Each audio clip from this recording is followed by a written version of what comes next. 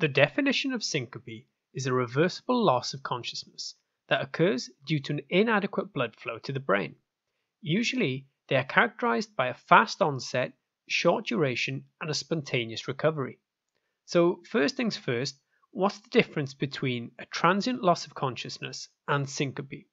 Well, syncope is a form of transient loss of consciousness, which can be divided into loss of consciousness due to head trauma or non-traumatic causes, under which comes syncope. Along with syncope, though, other non-traumatic causes of a transient loss of consciousness include epileptic seizures, psychogenic causes, and rare causes like subclavian steal syndrome.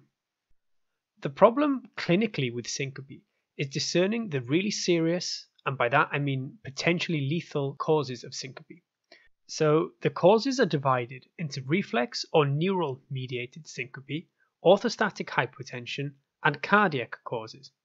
Under reflex mediated, we have vasovagal syncope, which can be due to orthostatic vasovagal syncope occurring mostly when people stand up, or emotional vasovagal syncope that happens when the patient experiences fear, phobias such as seeing blood, or even pain.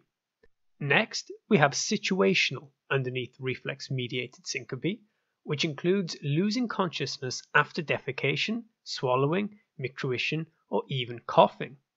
Finally, for reflex syncope, we have carotid sinus syndrome, which is where the carotid baroreceptors react too strongly to detecting an increased pressure, leading to an excessive drop in blood pressure and therefore syncope. An example is when people put their ties on too tightly. Next, we have syncope due to orthostatic hypotension. This can be due to volume depletion, perhaps following hemorrhage, vomiting, diarrhea, or due to autonomic failure. Autonomic failure can be primary due to perhaps older ages or diseases like Parkinson's, or it can be secondary to things like diabetes, amyloidosis, and spinal cord injuries.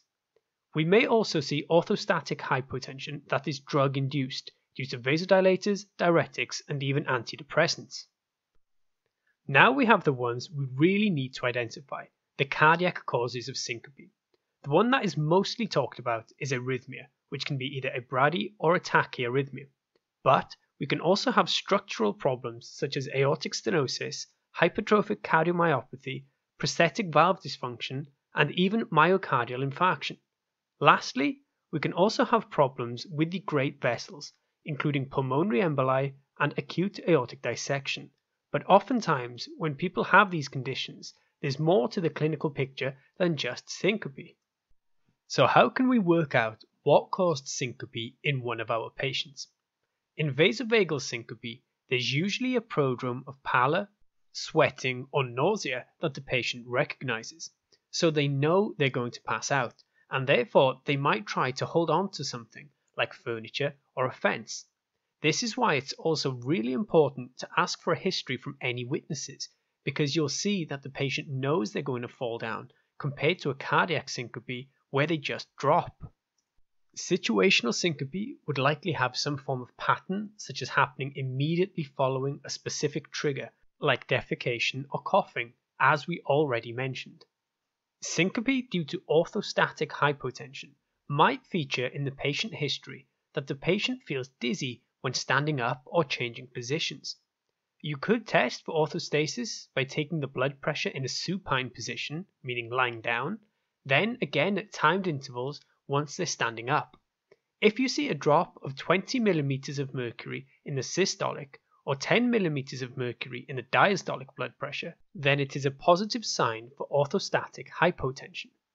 Then you need to work out why this is present by looking at the fluid status of the patient to rule out volume depletion and reviewing the drug chart for any signs of drug-induced orthostatic hypotension.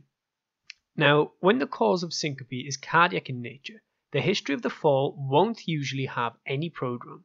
The patient will just drop and hit the floor, very different to vasovagal syncope. You might hear a murmur on physical exam that may give you a further clue that it is cardiac in nature, but an ECG is one of the first things that you'll do. The problem, as you may know, is that you won't always see arrhythmias when you do an ECG. It might be perfectly normal. So you might end up doing 24-hour ECG monitoring, known as Holter monitoring, in order to increase the chances of capturing this arrhythmia. Another evaluation that's done when suspecting a cardiac cause is echography, in order to be able to see any structural defects that might be causing the syncope.